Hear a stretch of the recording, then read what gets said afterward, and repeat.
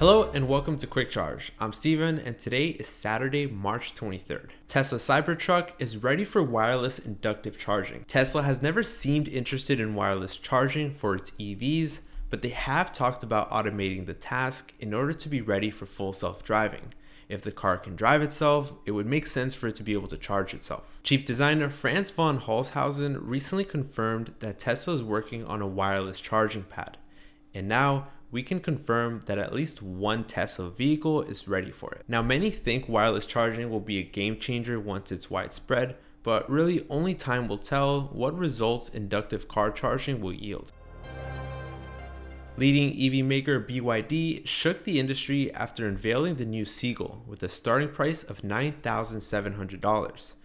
The new EV comes with a 30 kilowatt-hour battery and a 190-mile range, but more importantly, BYD earns a profit on the Seagull, which has American automakers worried. BYD's new Seagull could be a wake-up call for the rest of the industry. Meanwhile, American automakers are already losing market share. The big three have seen their share of the US market crater from 75% in 1984 to around 40% in 2023. BYD has a major advantage as it builds nearly all components for its vehicles. BYD's next-gen EV platform could slash costs even further, putting even more pressure on American automakers to act.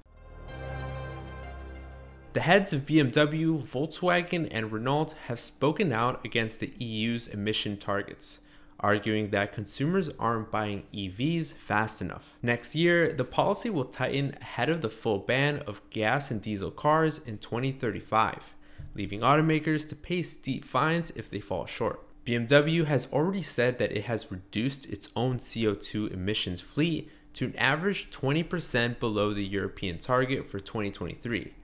The company estimated 50% EV sales by 2030 worldwide, and possibly higher in Europe. Still, automakers are urging the EU to turn down the pressure, and the 2035 ICE car ban is facing some serious heat ahead of June's European election, as the momentum for reversing the ban is growing. However, Europe's Automaker Association said that it is not pushing back and is all in with the EV future. They added that the upcoming ban targets of 2035 is potentially feasible, but the right conditions must be put in place. Those conditions usually mean consumers opting for European cars over Chinese ones, as European automakers face immense pressure from cheaper, high-quality Chinese brands arriving by the shipload.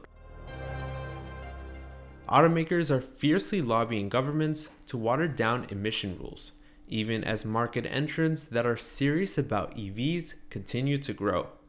The auto industry is rapidly electrifying, and new entrants are filling the EV gap left by traditional automakers. China is actually a little late to the EV party, but uptake in recent years has been quite rapid.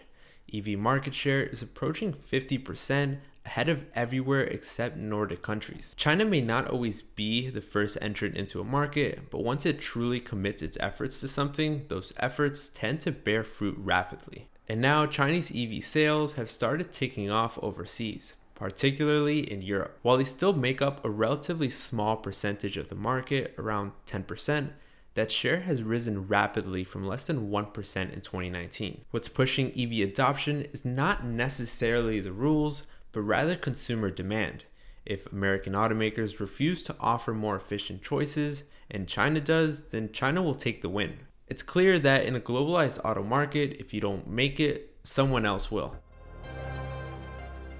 Tesla stock dropped this morning due to a report that the automaker is reducing their EV output at Gigafactory Shanghai because of lower demand. Tesla removed 1.5 days of work and gave instructions to lower production of both the Model Y and Model 3. Lately, it seems Tesla is having more difficulty than usual selling their cars in China. This explains the deep discounts and incentives being offered. On top of the difficulty selling its current inventory, Tesla's sales of China-made vehicles are also down this year. Competition in China is extremely high, with Chinese EV manufacturers offering cheaper EVs and increasing their quality. In today's community comment found on YouTube, Somebody mentioned that maybe Tesla shouldn't have called their self-driving initiatives full self-driving. I think you have a point there, especially since it's been a few years already since they came up with the name, and we are still only at level 2. Thank you for watching Quick Charge by Electrek. I'm Steven, and have a great day.